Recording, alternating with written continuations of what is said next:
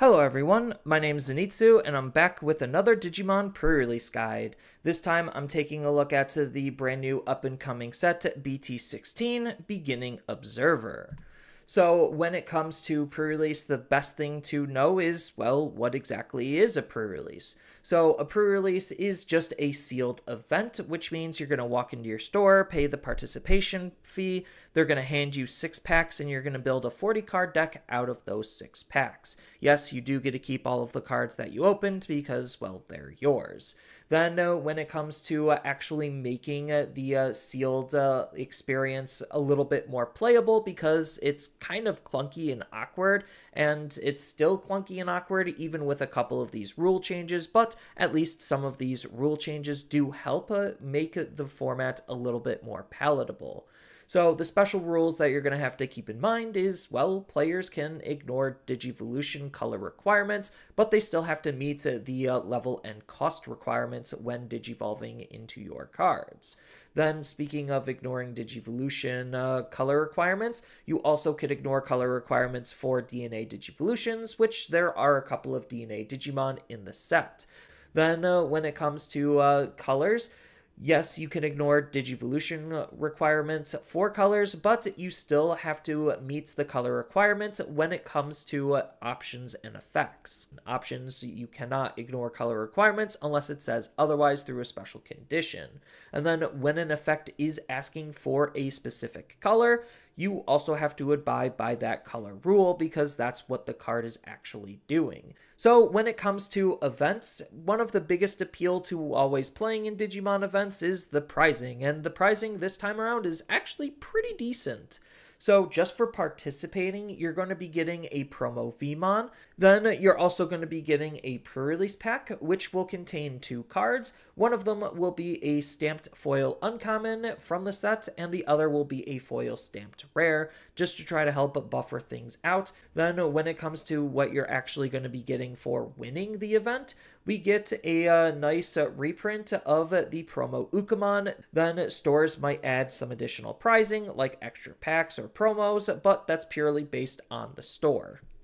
So when looking at the set, there's a couple of things that you should be focused on, so that way you don't necessarily study cards, synergies, interactions that you're not necessarily going to be seeing very often. So when it comes to looking at a set, I always try to prioritize studying the rares and below, because that's what you're going to be seeing more often. So understanding how a box works also will help determine the odds of getting a specific card. So ultimately, you could try to evaluate what you're more likely to see and play with as a result. So in a normal booster box, the pull rates we know of are going to be an average of 7 SRs and 2 hits per box, a hit either being a secret rare or an alt art. Then in a booster box, understanding the pull rates of the low rarities also will help determine what cards you're more likely to see. So in any given booster box, you're usually going to see 3 to 4 of any given common, 2 to 3 of any given uncommon, and 1 to 2 of any given rare. So again, that's out of a booster box setting, and I believe a booster box is good for a total of 4 people. So you could use this information to assess what you're most likely to see. When it comes to BT16, well, we're back to a normal set. So what I mean by this is BT15 was an exception because it did have the LM cards added into it, and, well, BT16 has nothing funky going on in it whatsoever, and we're back to the normal booster box pull ratios and size that we're used to. So this is all fine and dandy, but when it comes to actually playing in pre-release outside of the act of playing, deck building is going to be a huge important aspect of the game. So remember that you're going to only be playing a 40 card deck, and you're going to be playing with the cards that you pulled, and all of the other cards that you pulled are going to be your sideboard. Then when it comes to what a good ratio for building your deck is with 40 cards, this is just a simple base that I use. Again, depending on what your pulls look like, the ratios are going to have to vary. Not everything is going to be the same, but this is just what I personally generally shoot for. So when it actually comes to analyzing your cards and figuring out what you should prioritize, I use an acronym that came from Magic the Gathering called BREAD. So all of the cards are going to fall into one of these categories, and usually when a card falls into multiple categories, the more categories it falls into is usually the stronger card. But when it comes to breaking down BREAD, we have 5 elements of it. We have B, the bombs, R, removal, E, evasion, A, aggro, and D, duds. So bombs are usually going to be your win condition. These are your cards in Digimon that have the most and highest amount of impact when you use them.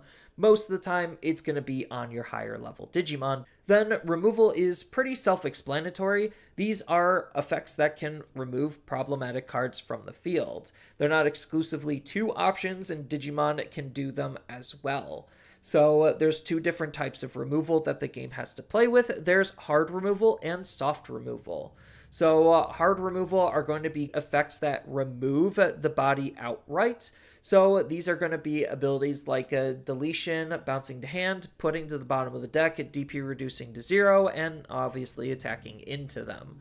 And then soft removal are going to be ways that are going to not necessarily remove the Digimon, but stop it from being useful, like de-digivolve to get rid of a certain stage or state of the Digimon, and stun locking them so that way they can't unsuspend or suspend, limiting what that card can even do.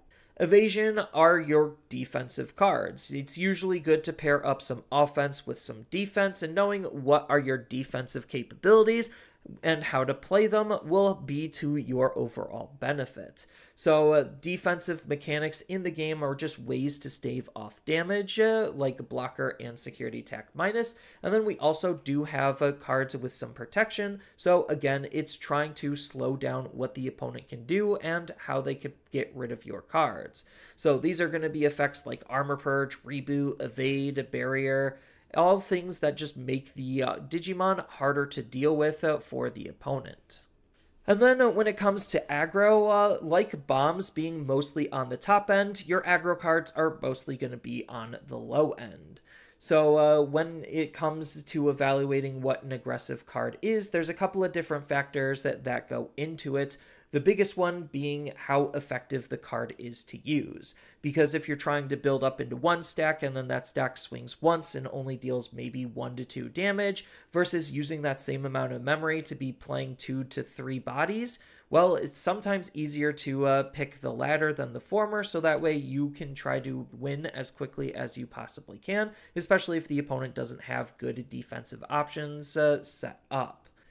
And then duds are exactly what they say, duds. These are cards you're usually never going to want to use and prioritize, because if you can avoid it, it's better to avoid it, because these cards are going to be harder to use, or their effects basically completely useless, depending on what the card is asking for. Then, when it comes to Digitamas, it's cool to see that all the Digitamas this time around are useful. Some are going to be a little bit more useful than others, and I separated them into 3 categories. So, the most useful Digitamas are going to be blue, red, yellow, and green, because there's a lot of 2-color Digimon in this set, and all of them have effects that trigger with 2-color Digimon. Then purple is an okay card to use. It's not bad. Obviously, if you don't have any other options, you're kind of forced to use it. But in terms of what its ability is doing, it's just a generic card, which is not always a bad thing.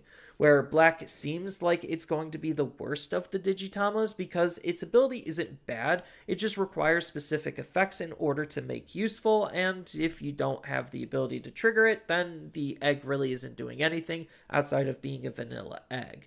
Then when it comes to the tamers, I kind of did the same thing and I separated the tamers into 2 different categories. One set of tamers is going to have actual effects that you can try to utilize on top of just being generic memory fixing tamers. So at worst, it's always setting you to 3, preventing you from being memory choked. But with Hacker Judge and Kosuke, they actually have some decent mind link abilities that we could use to try to actually further push what the set is allowing us to do in a pre-release setting, where Louis is mostly just going to be a generic vanilla just to use for a memory fixing tamer if you're going to use it.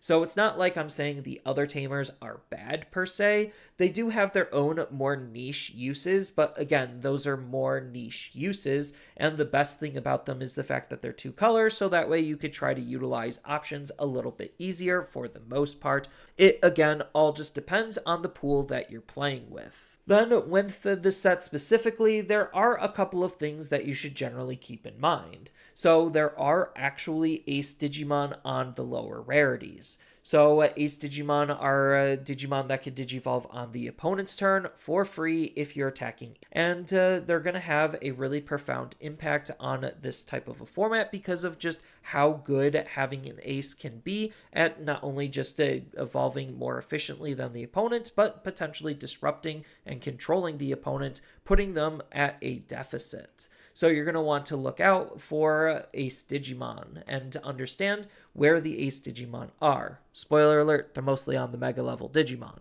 But when it comes to other things about the set more specifically, there is just a lot of two-color Digimon. So when it comes to two-color Digimon, usually they do have a higher evolution cost, but they do have a way to make themselves a little bit cheaper with a name-based evolution. So if you could line up those name-based evolutions to make the card cheaper, great, the card is fantastic. But otherwise, sometimes the generic cards are going to be a little bit more beneficial to use just because the stats and abilities that you could use are going to be easier to play with. And that's what makes generic cards one of the better cards to try to prioritize, especially in this set, because there is a lot of cards asking for other specific cards and synergies in order to be as useful as possible. Having cards that just don't need any of that is for your overall benefit when it comes to trying to get the most value out of what your cards are doing. Sure, the ceiling isn't necessarily as high, but if you could beat out what the opponent is doing, then it kind of just doesn't matter. So when it comes to some of the specific synergies in the set more specifically, there are a good amount of cross synergies with a couple of traits and names that you're going to want to look out for, which is going to be the free trait, the Pulsemon name, the SOC trait, and the X antibody trait as a couple of standouts. Then when it comes to how the meta is overall going to probably develop, usually in pre-releases there's two main metas that are going to be present. One is going to be a Rookie Rush aggro style meta, and the other is going to be a stack-based tempo and value meta. So I think that this set, based on how things are going to be lining up, it could kind of go either way. There's enough defensive options where I don't necessarily think Rookie Rush is going to be the way, especially since there's not a whole lot of hyper-efficient cards, especially on the lower level. But because of Armor Purge, it definitely can kind of lean that way, where you could get a lot of value because of Armor Purge. But I do think that the majority of what this meta and how a lot of people are going to be playing it is going to be that stack and value based. So that way you're going to want to try to prioritize Digivolving your Digimon into one big Digimon and to try to dominate the field with that one big Digimon to make it easier to win over the opponent. And then when it comes to just some other general tips, you're going to want to make sure you're as physically prepared as possible. So make sure to bring some water, snacks, and the proper supplies to play with. Then this is just a more casual environment, so relax and just have fun with it. It's not anything to take super seriously because the game doesn't take this format very seriously, so why should you? This is just a good way to get some product early and introduce you to the set so you can be prepared for when BT16 actually releases.